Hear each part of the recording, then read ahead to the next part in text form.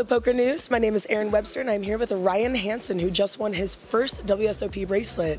Not your first tournament. You actually won, and you actually cashed in 2011, but this is your first bracelet. Yes. How does that make you feel?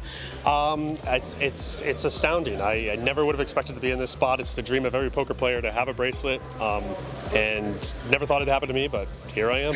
So it's crazy. You're actually not even much of a tournament player. You actually do cash games. Never really took a shot at a tournament this year. I came out here and decided to take, a shot at it, and it worked. Had some fun. Ran good at the right times and played good enough to win it. So that's. Do you think there's a difference in cash game strategy versus tournament strategy? For sure.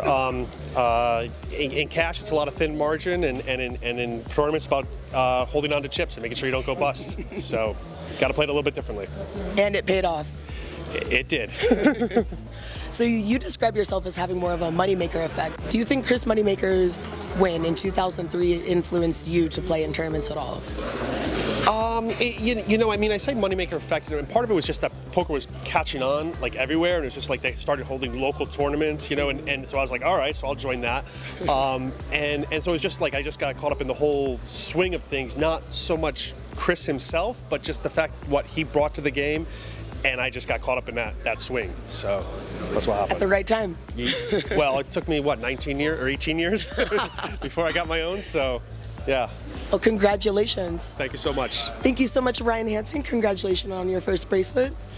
To follow along with all live updates as they happen, make sure you check out PokerNews.com, powered by ClubGG.